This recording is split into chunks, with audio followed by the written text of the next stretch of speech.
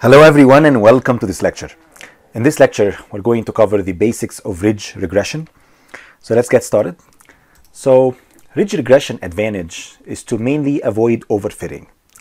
Our ultimate goal or our ultimate model is to obtain basically a regression model that could generalize patterns, which means it could work as better as we could on the training data and on the testing data as well. We don't need a model that's overfitting the data. Okay, so as you guys can see here, let's assume that we have these couple of points here, the red points. Here we have our independent variable x.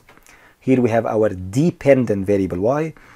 And let's assume that we have two models. One of them is what we call it this blue line here, like dark blue, which is what we call it overfitting the data points, which means it's understanding all the details of the training.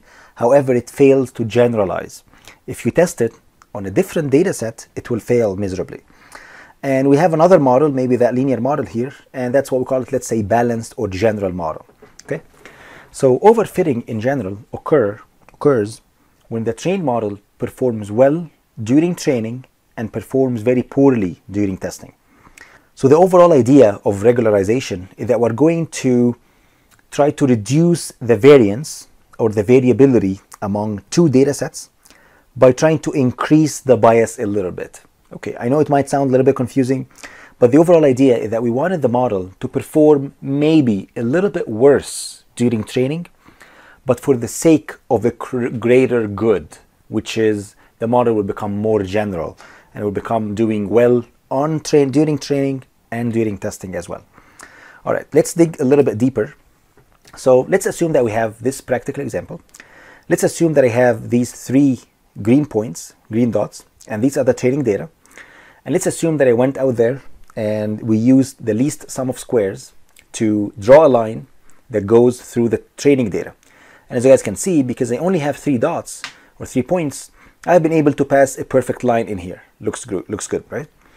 Okay, so since the line again passes through the three training data sets, the sum of square residuals is equal 0, which means that model is perfect during training. However, if we take a look a little bit, like a greater look at the entire data set, you will find that my testing data set looks very different. So these red dots here, these are the testing data set. So for the testing data set, the sum of residuals is large, so the line has a high variance, which means that this line will perform great during training. It actually passes exactly on the training data. However, it performs very poorly on the testing data set. And variance means that there is a difference in fit or variability between the training data and the testing data. And this regression model, we call that it has overfitting the training data set. All right. Again, we haven't clearly discussed what they mean by ridge regression. So that's happening right now. So what ridge regression we're going to do, we're going to say, you know what, let's take that line and maybe shift it a little bit, just tilt it or rotate it a little bit, as you guys can see here.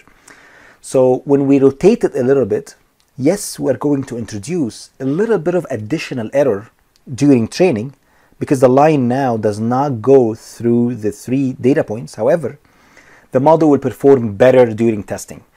Okay, it will actually become more general. It will generalize during training and testing. And that's the overall idea of regularization. That's all what it is. So ridge regression works by attempting at increasing the bias to improve the variance or to improve the generalization capability.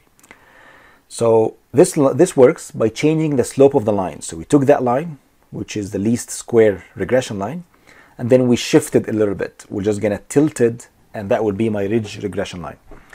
The model performance might be a little poor on the training data, but it will perform consistently well on both the training and testing data set. That's the overall idea. All right, so let's take a look at some mathematics. So as you guys can see here, this is simply our least squares regression line, okay, which is perfectly matching and going through the training data. And as you guys recall from previous slide, that all these data points are the testing data points, and the least square perform horrible on them. So what ridge regression is going to do is that we're going to change the slope of the line. So we're going to tilt that line from here and tilt it a little bit, and that's what the idea of regularization is. So the slope has been reduced with ridge regression penalty, and therefore the model becomes less sensitive to changes in the independent variable, which is the number of years of experience. What do you mean by that? So if we try to compare basically the two techniques, so you find that least square regression, we're going to try to minimize the sum of the squared residuals, which is simply the error between the points, between the data points and the actual fit, actual line. What ridge regression we're going to do, we're going to try to minimize the sum of squared residual, but we're going to add an additional penalty term, okay, which is going to be alpha times slope squared. That's all what it is. So that's the overall idea of ridge regression. It's just trying to kind of introduce a penalizing term that will, I can tune it, by changing the alpha, okay, I can change the effect of regularization, and that will impact or will change the slope of the line. That's all what it is, okay? All right, so let's take a look a little bit deeper into the alpha term. So as alpha increases, the slope of the regression line is being reduced and becomes more horizontal. So as you guys can see here, that's my least square regression. As you increase alpha, you will find that here you are, the slope of the line keeps increasing, keeps reducing, and it becomes more horizontal, becomes more flat, basically. As alpha increases, the model becomes less sensitive to the variations of the independent variable, which is the number of years of experience. As you guys can see here, any small change in the number of years of experience will have a large impact on the salary in case of we use this line, which is the least squares line. However, as the slope of the line is reduced, as we actually make it a little bit more flat, you will find that any change will have very small change or impact on the salary.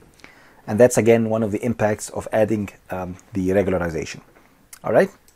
Okay, and that's all what I have for this lecture. I hope you guys enjoyed it. In the next lecture, we're gonna walk you through the lasso regression, which is very, very close, pretty much similar to ridge regression. And afterwards, we're gonna show you how can we apply ridge and lasso regression in practice. Please stay tuned. Best of luck, and I will see you guys in the next lecture.